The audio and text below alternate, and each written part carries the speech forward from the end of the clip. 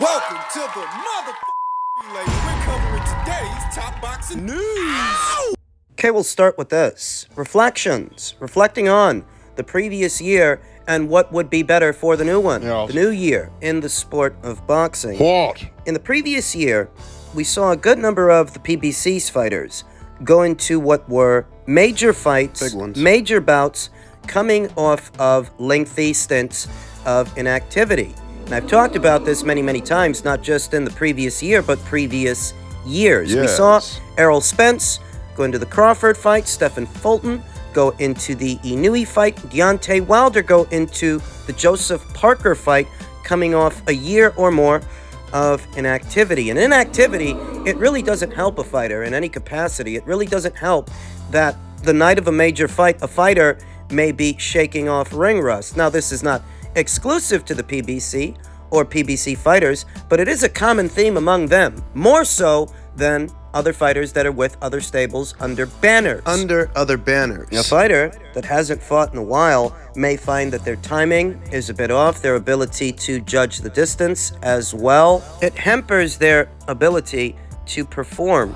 And you will find that the more you do something, the better you become at it. Well, the less you do something, The harder it becomes to do. maybe asking yourself, well, if it's a common sense argument, the way that you present it, then why is it that so many of the PBC's fighters fight so infrequently? I mean, I think it's been 2 years since Gary Russell had a fight. We know it's been a year since Keith Thurman had a fight. Why are these fighters operating under these circumstances more so than everybody else's fighters? And a part of it, at least a part of it, A part of it is budget constraints. in 2022, Fox decided not to renew their deal with the PBC, leaving them only with Showtime as a broadcast partner in 2023.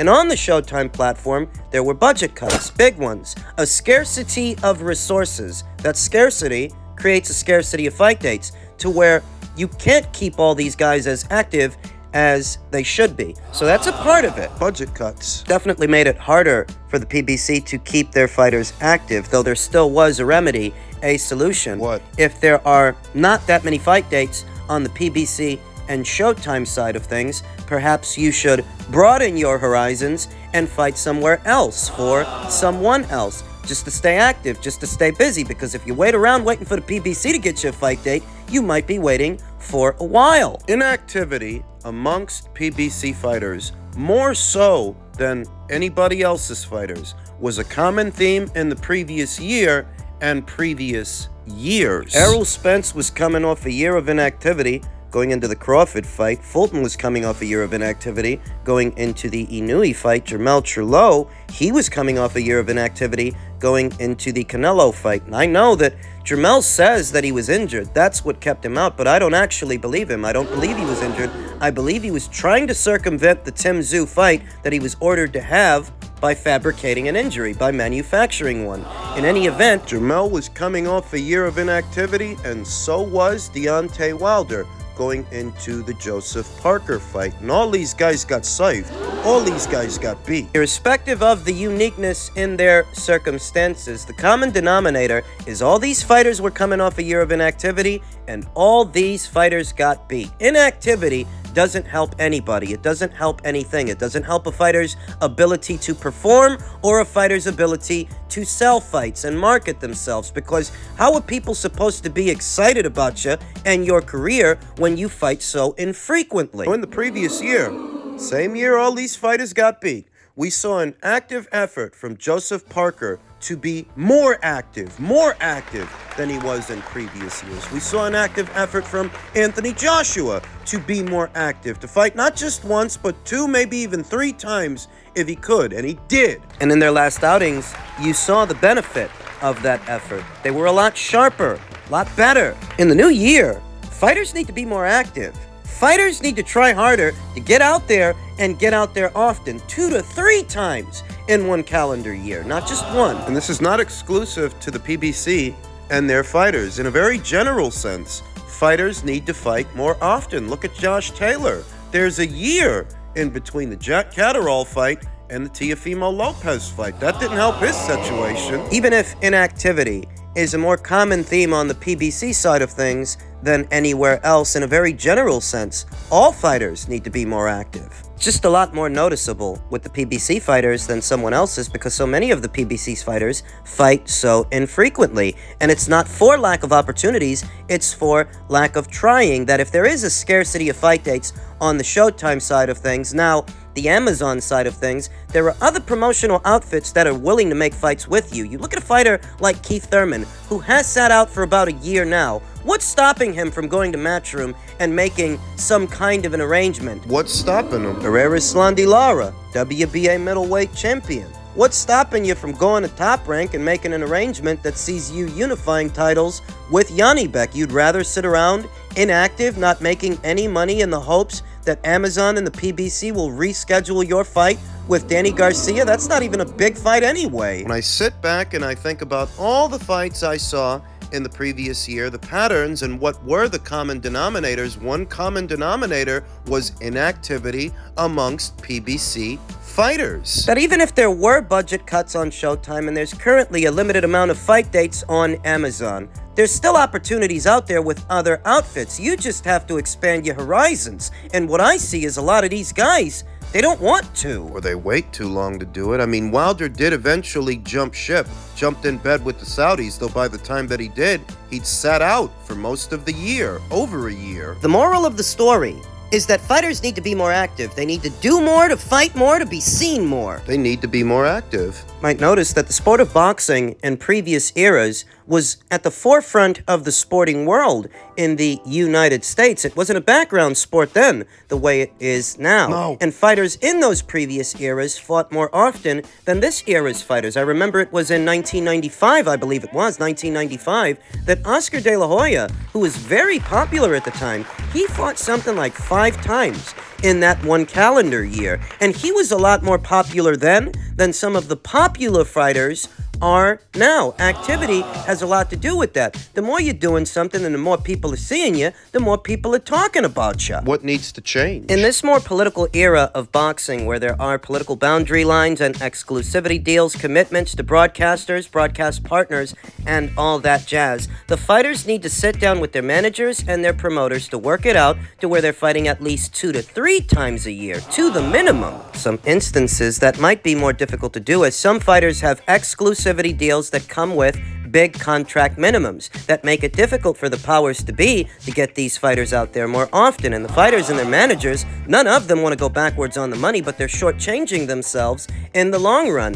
because you're never going to hit that superstar status fighting so infrequently. And the reason you're fighting so infrequently, at least for some guys, is because it's so expensive to get them out there. Those other fighters, the ones who perhaps don't have exclusivity deals with a particular promoter or a particular broadcaster, should expand their horizons and field offers from other promotional outfits to fight on other sides of the street. That's what we see Devin Haney doing. He used to fight on Matchroom, then he went to Top Rank for a bit. Now he's back over at Matchroom. For the ones that don't have long-term commitments to a particular broadcaster or a particular network, the ones that do, those guys should sit down with their managers and their promoters to work out a schedule where maybe they fight 3 times in one calendar year instead of just 2, because I reiterate, when you're fighting so infrequently, you're only going to be talked about but so much, and in the long run, you're shortchanging yourself. You're not going to get but so big fighting on a schedule like that, and the schedule that they mean to keep is not dissimilar from what we saw from Floyd Mayweather towards the tail end of his career, not realizing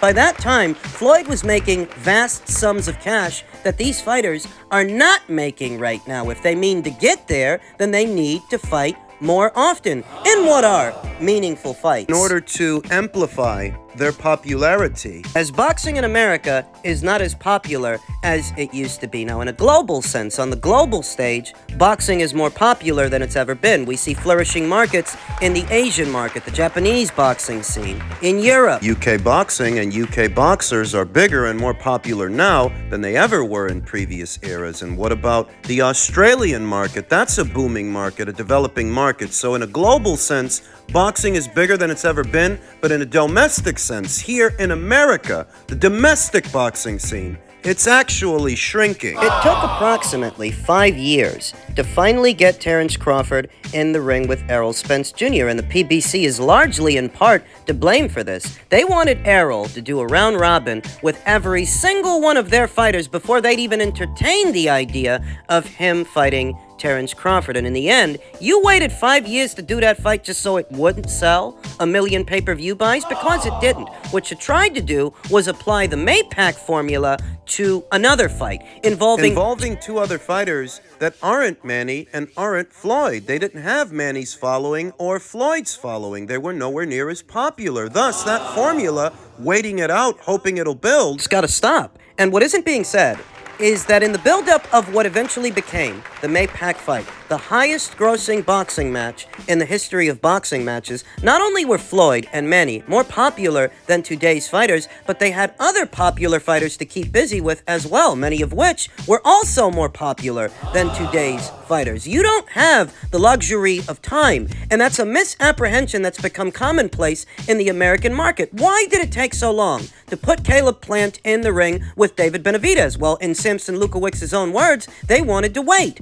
They wanted the fight to build, and as a result of that, when those two guys actually did fight, neither of them were champions. You had the chance to do it when they were both unbeaten, and it would have been a unification match, but you waited 4? What was it, 4 years? 4. You waited 4 years just to sell next to nothing at the box office. For that, you should have did it in 2019. What changes need to happen in the new year, along with fighters being more active and working harder to be more active in order to become more popular, the powers that be themselves, they need to stop dragging their feet, and they need to make these fights, these meaningful fights, in a timely fashion. You can't apply the Maypac formula to every single fight. It's not going to work. When they fought, that was a much more fertile market than today's boxing market. More bipartisanship is needed. What made the Day of Reckoning card towards the tail end of last year such a big show and such a big card is it featured stars and familiar faces from all different sides of the street. Queensbury fighters, Matchroom fighters, 1 or 2 guys from the PBC, as well as some fighters that are with smaller promotional outfits, all converging for one big show. More bipartisanship is needed in the sport of boxing to deliver bigger, better fights more often. Which is easier said than done. But it still needs to happen. These fighters and their managers that grow comfortable staying on one side of the street, their side of the street, they really do need to expand their horizons and be more open to the idea of fighting under other banners for bigger opportunities. Because just waiting around, it's not helping your situation. Is it helping Keith Thurman? Did it help Gary Russell? Before he lost his belt to Mark Magsayo, he was offered $1 million to unify titles with Josh Warrington, who I think he would have beat, and he turned it down. And to do what? What? To be a less active fighter, to have to shake off ring rust in the Mark Magsayo fight? There's a lot that needs to change about the sport in the new year. Fighters need to be more active, and it shouldn't take a year and a day or 5 to deliver meaningful fights. It needs to happen more often. Now, these changes that I'm talking about, I feel some promotional outfits are more capable of implementing these changes than some others. But as it pertains to the PBC, what I think a lot of people aren't realizing is they're operating at a much reduced capacity than they used to, with less resources than they used to have. Before, you had 2 major broadcast partners in Fox and Showtime giving you an annual budget to do fights throughout the calendar year, and both of those deals turned out to be squandered opportunities that saw both broadcasters leave the sport of boxing, while Al Heyman and his acolytes and his supporters pat themselves on the back for what a great year last year was, with fights like Terence Crawford versus Errol Spence and Ryan Garcia versus Gervonta Davis, Canelo versus Charlo. Well, have you ever heard the phrase, too little and too late? That you are a day late and $1 short. When Showtime extended their deal with the PBC in 2018, what turned out to be a 5-year deal, lasted 5 years, it seems like the PBC waited until the 5th and final year to start making fights that move the needle. And everybody's patting themselves on the back that so many fights came to us, so many big ones by way of Showtime last year. But what about the 4 years before it? What they're not understanding is even if last year was a big year for the PBC, Well, how big could it have been if last year was the year that Showtime left the sport of boxing. After 37 years in the sport and all that history and all that lineage, how big could last year have been for Showtime Boxing if they left? I see is a lot of Americans who don't want to admit that Al Heyman's business savvy and his business strategy is not sustainable over the long haul. They're highlighting what are personal bests and small successes and grossly overlooking the bigger picture. The bigger picture is now, you're in bed with Amazon, but you have a lot less resources. If the rumors are true and they're not even giving you a budget, you've got a lot less to work with than you did before. So I don't even know that the PBC has it in their ability to implement the necessary changes to stimulate the market in America. I look at Matchroom, I look at Top Rank, I look at Golden Boy, and I see some established names, but I also see young fighters, up-and-coming fighters, where I don't see that at the PBC. I just see a lot of guys in their mid-30s sitting on the shelf waiting for a phone call. You say they have Terrence Crawford, but Terrence Crawford's in his mid-30s. They've got him, but for how long? You say they have Canelo, but that's a limited arrangement. That's a limited engagement. They've got him for now, but for how long? And you say they've got Gervonta, but Gervonta, he doesn't have 2 and 3 and 4 other Ryan Garcias he can sell a million pay-per-view buys with. So even if they have him, what do they really have? We're in January now, and there are already several cards that have been announced by way of Top Rank, by way of Golden Boy, and I think at least one Matchroom show. But what you will notice is the PBC doesn't have a show this month, and I don't think they have a show coming up next month either. Rumor has it they want to kick off this Amazon deal